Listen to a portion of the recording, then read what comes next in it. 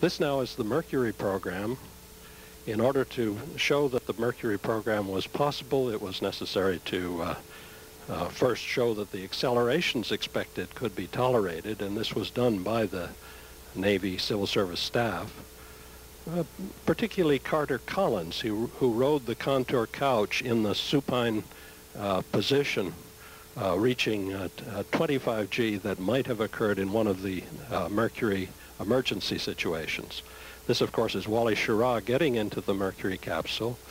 The full instrumentation was there so that we could practice, train the astronaut and let him practice doing the various responses and emergency maneuvers. Another of the human experiences that had not occurred prior to this program was the simulation of the low altitude abort of the escape tower. If it was necessary to escape from the rocket in an explosive situation, when the rocket, launch rocket was still at low altitude, the tower would pull the capsule away from the launch rocket at about 11 G, and then due to air drag, the capsule would decelerate at 11 G minus G sub x. And so this rapid reversal from plus 11 to minus 11 GX had never been tested before. And we did test it. Clark rode that with some tremors. You saw there the contour couches. This is Alan Shepard and Bill Douglas, the astronaut physician. You saw with the couches the both John Glenn and Gordon Cooper. I'm going to go on beyond this to say that the contour couches having to be changed for every astronaut was an irritation.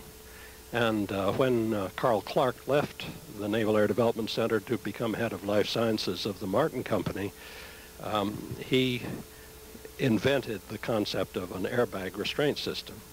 This would be an inflated system both above and below the subject that would have the universal fit capability, but allow the controlled deformation so that the body did not have local distortion. Again, it's not the load, it's the distortion produced by the load that is the main danger in acceleration. This program was done as a small Martin study with the initial ambition that airbags would be used in the Apollo program. However, Apollo was more cautious than that, although indeed the restraint in the lunar lander was not a particularly good restraint because of its single support design. Notice, however, that airbags in the space flight are particularly desirable because you need a high G restraint only for launch and landing, and after the launch and landing, the restraint can be deflated out of the way. If you remember, Gemini had a chuff problem. It had an 11 G oscillation in its initial designs, and we also showed that the airbag restraint could very easily take out that vibration. One could stay still while the capsule was vibrating around one. At that point, NASA gave us the first contract on airbag restraints by the government, and we made a larger vehicle simulating a space capsule that had 2.5 feet of airbag in any direction.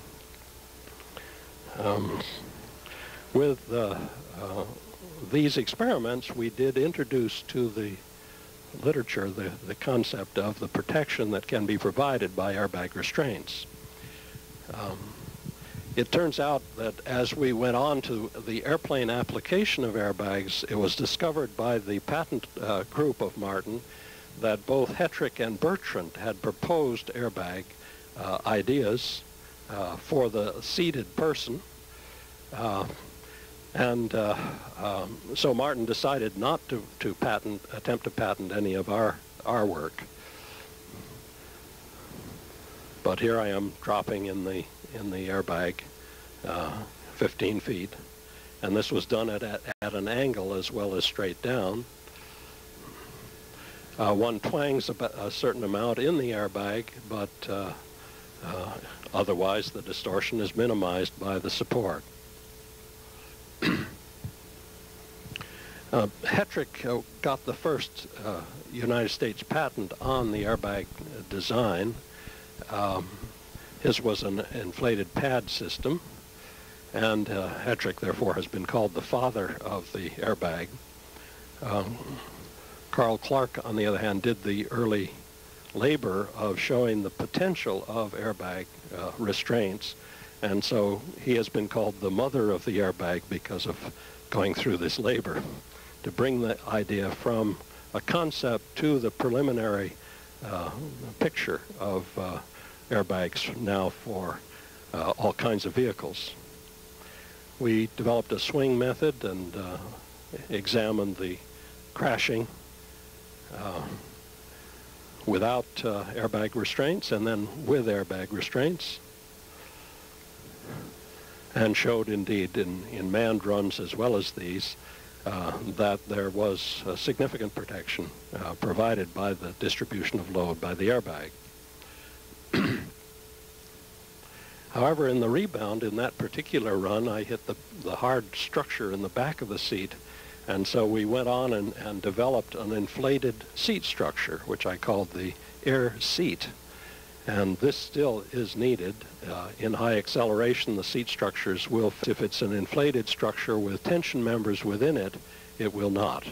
This is an experimental crash of a DC-7 run by NASA, but with our airbags and many other restraints on board. The plane was supposed to stop at the top of that first hill, but it had a tailwind coming down the track and went over the hill, and we all thought everything had been lost.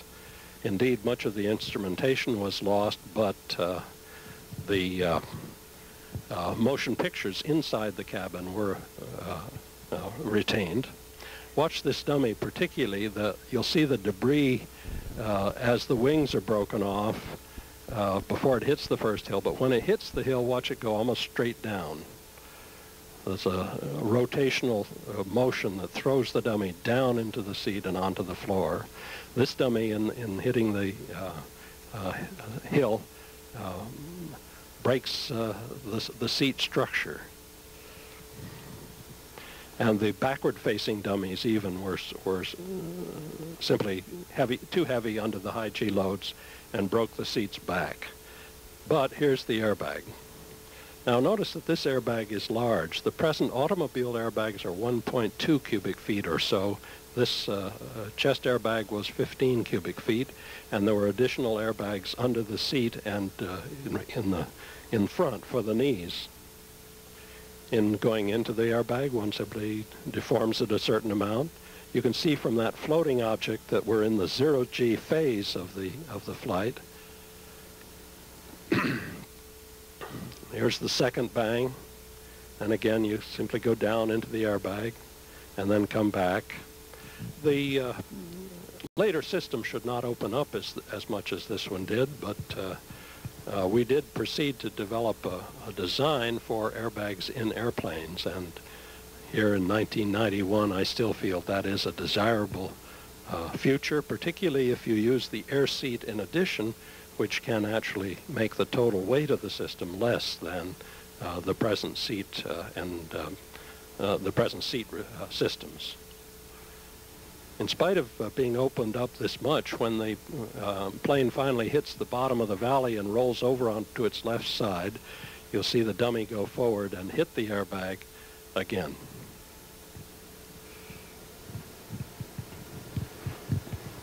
Here are some additional tests with the airbag, and this includes the air seat, and you can see how the dummy can deform into that seat structure and move around and yet be supported. We did 2 SNB tests, not totally successful, but nonetheless the concept of the airbag was further developed. We did some testing at the Atlantic City NAFIC catapult track, And again, if you watch carefully, you'll see the dummy go forward, compress the airbag, distort the air seat, and yet the two will stay sufficiently together that the G loading is well supported against.